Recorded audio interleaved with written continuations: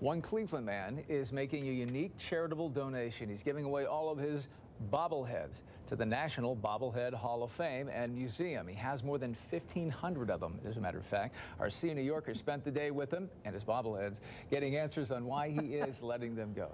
This is such a great story. There's a good reason why Bob Manick is getting rid of his beloved bobbleheads, and it has nothing to do with money. He's sick and he wants others to enjoy what he says is one of his most valuable possessions. I'm a bobblehead.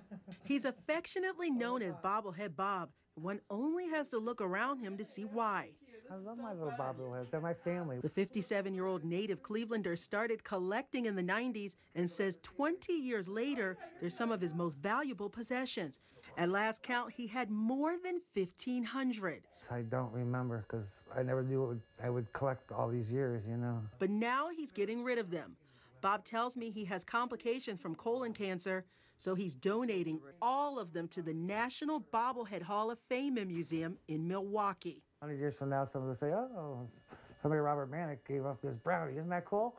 He hasn't changed in 100 years. They're still 0-16. The Bobblehead Museum says it's the largest single donation it's ever received and the most diverse. Aside from the sports, the Browns, the Cavs, the Indians, I don't know where to begin. It's just comics, you know, the movies, all of those. He's been preparing for weeks to send his beloved bobbleheads away. Boxes and crates block his front door. And then there's the Excel spreadsheets. He has to keep everything organized. Did you find you had duplicates? That's when I found out I had a lot of duplicates, about 100 duplicates. He told me he knows he could get good money for some of these rare pieces, but he says you can't put a price tag on the joy these bobbleheads have brought him, and he wants others to know that feeling. I don't want them in somebody's man cave or sold for a quarter piece or whatever. I can't take it with me.